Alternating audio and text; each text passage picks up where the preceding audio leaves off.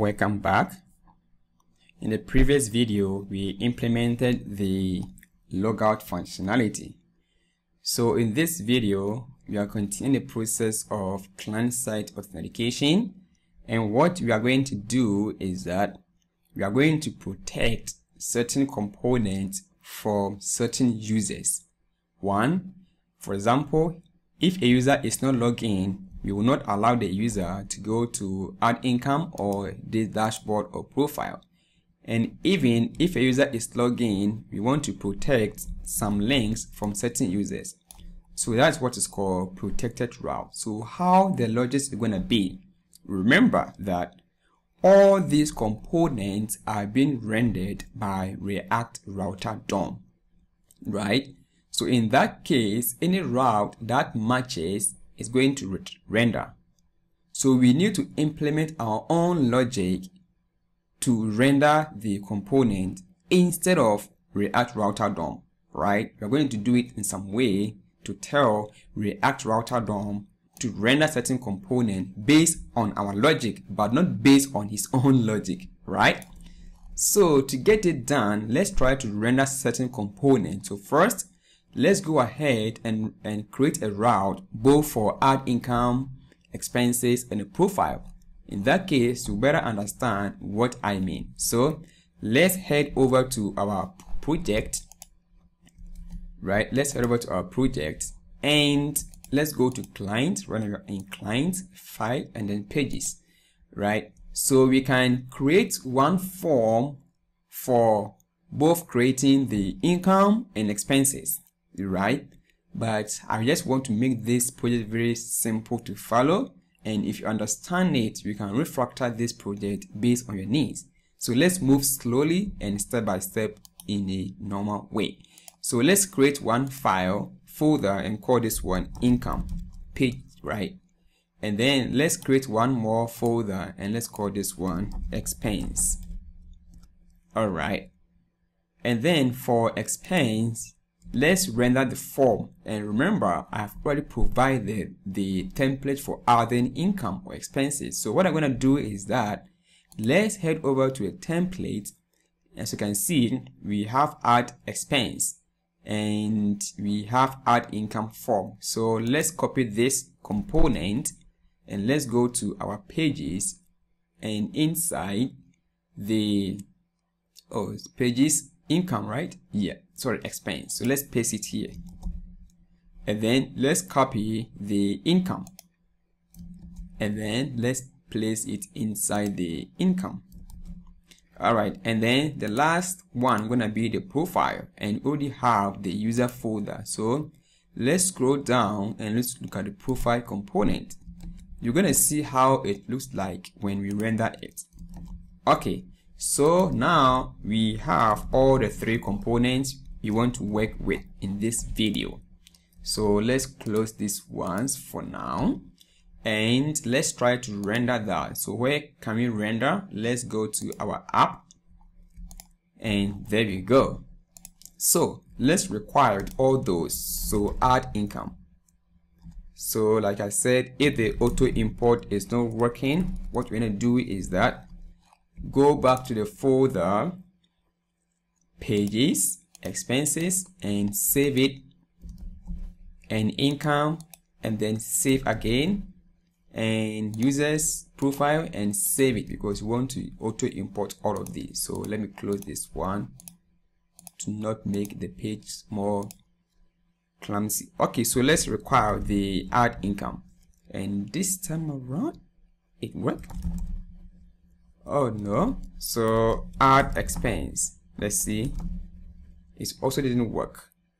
So let's try again, or we can do it import manually, but I like the it didn't save it. So add expense, now it works, auto import. I have it, add expense here. Next is add income. So let's go to the page again, and let me save it, and this time around let me import add income. Also imported for me. Let's check it out where it is. It is here.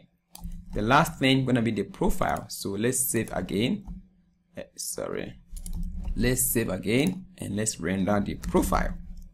It's also here, pages and profile. Okay, so let's render those components. So let's copy one of these routes, paste it here, and let's change this one to add income. And the component to render is called what? Add income. And then let's render the add expense. And remember, you want to render what? Expense component. If you are used to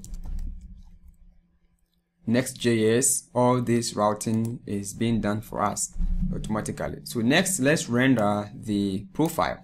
So let's copy this and then let's render the profile component, right? Profile, and the route gonna be profile. Okay, we are done with that. So let's check it out if it's gonna work. Automatically, we see how this component, there is nothing data here going on. So let's head over to add expense. So add expense, it has been rendered. Perfect, good. Let's render the income. So add income, and let's see, it also rendered. As you can see, it uses the same field but different colors. Like I said, we can make this one component and make it reusable, but I want to make it pretty simple. All right, so let's click, when I click on new expense, you want to render that. So when I click on new expense, I've already implemented that. So let me show you how I did it, and I believe you guys know how to do it. All what you need is to pass this link to React Router DOM link API. So let's go to the public navbar. To those who know how to do it, so let's go to private navbar. Okay, so components, navigation, and private navbar. Here we go. As you can see, for this I have two property. So link to whatever you want to make sure you want to navigate to, it passing here as add income, right? To make sure this link exists inside your routing. The same thing applies to the profile. You see I have the profile here. Okay, that's pretty much of it. So let's come back to the real logic for this video, and I'm proud to show you how I'm going to implement it. Okay, so let me go over again. So right now I have login, right? And when you log in, for example, we don't want a user to click on this link or go to profile page, or even when I log out. Let me show you. When I log out and I click on new income, you see I still have it. When I click this one, I still have it. And that does seem logic, right? Even though the person has not logged in, but the person can still navigate this component. Okay, so like I said, we are going to implement our own logic to render this component in a different way than the default React Router DOM implementation. So how are we going to do it? Let me show you. Okay, so the logic is that we are not, let me close this one. Let's go to the app here. App, yes, this one.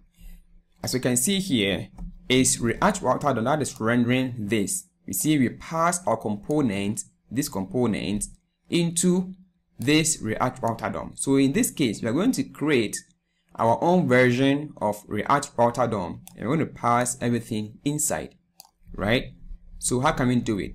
So let's go to the navigation folder component, and then here, this navigation, let's add one file, and let's call this one protected route component. Protected route. All right, like this .js. Okay, so it's gonna be a normal component. So let's add some scaffold LAFCE, and I have it.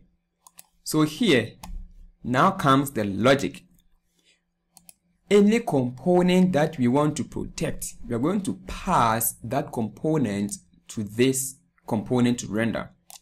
So this is what is called high order function, HOC, or high order component.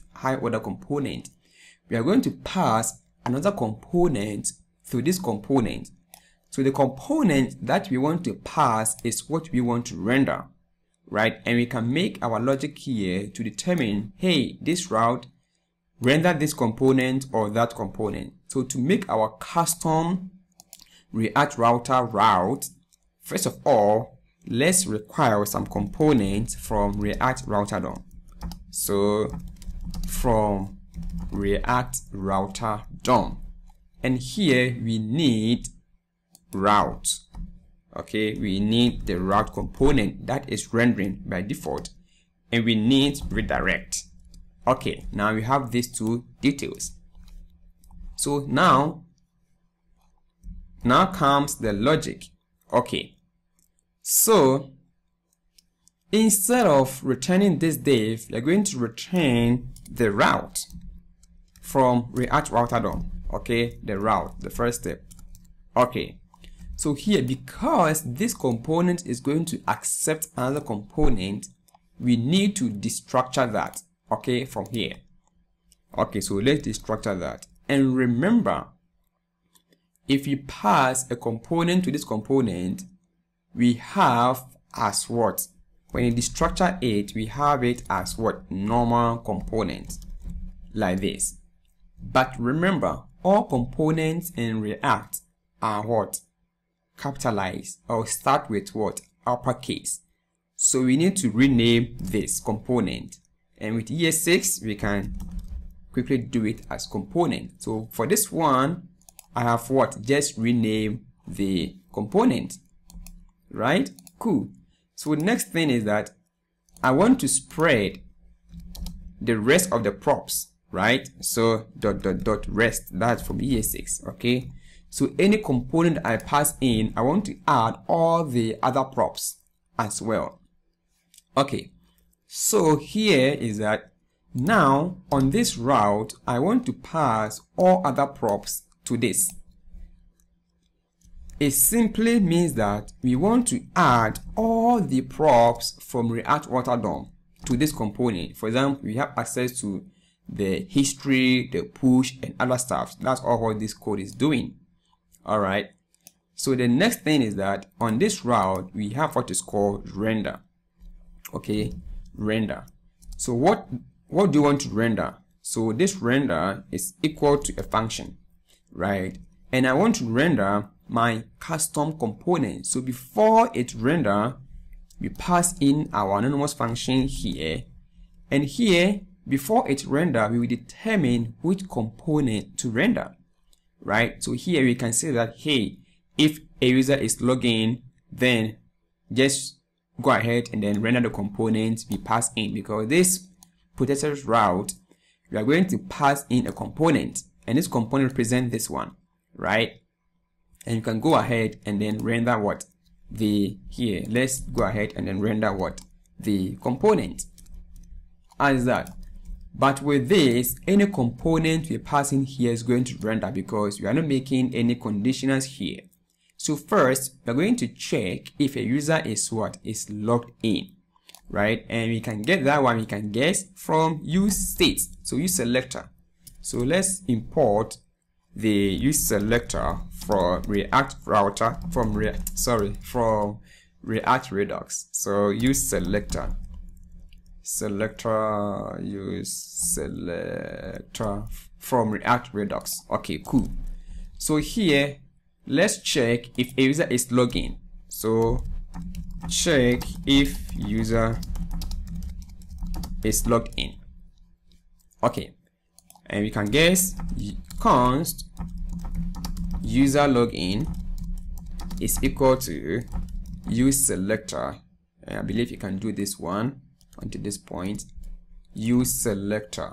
All right, and I pass in my callback function, and I have access to my state, and there on users I have my user of. We did this one in the previous video, so now I have the user login here. So here, before we render this one, let's check. Okay, so we see that if user is logged in, okay, then go ahead and render the component, this component, okay. Otherwise, okay, oh, this one, this curly braces ends here, sorry, this one, okay, like this curly braces, okay. So otherwise, what do I need? Sorry, let's move this one. It's a component. Okay. Otherwise, it's good like this. If user is logged in, then render the component that we're passing into this component. Otherwise, we can say now, don't display anything. But we want to, let's say, redirect the user to any component that we want. Let's say login page or whatever. So instead of providing just none, let's call our redirect, okay, and then this redirect we pass in a path that you want to redirect to. So let's say redirect to login.